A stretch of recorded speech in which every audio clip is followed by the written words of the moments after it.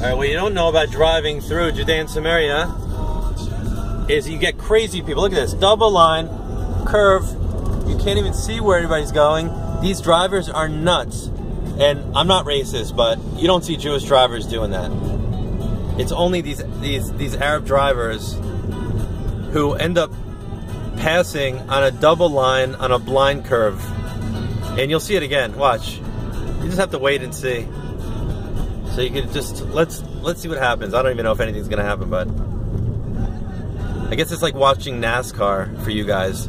For me, I'm like on the road, so it's a little dangerous, but I guess people who watch NASCAR, they just wait for a crash.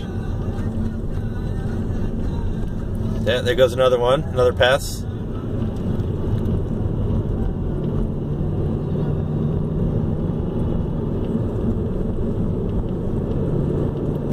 Because right in front there's a truck, if you can see it.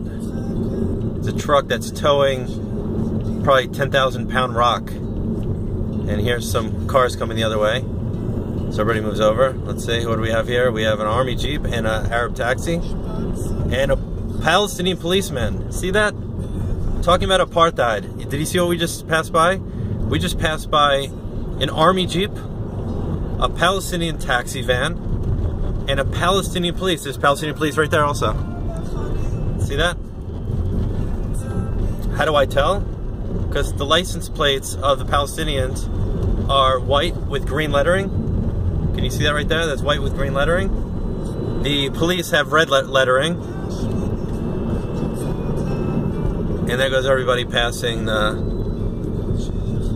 a blind curve, although the line is striped. And by the way, as I'm leaving right now, I just want to show you something.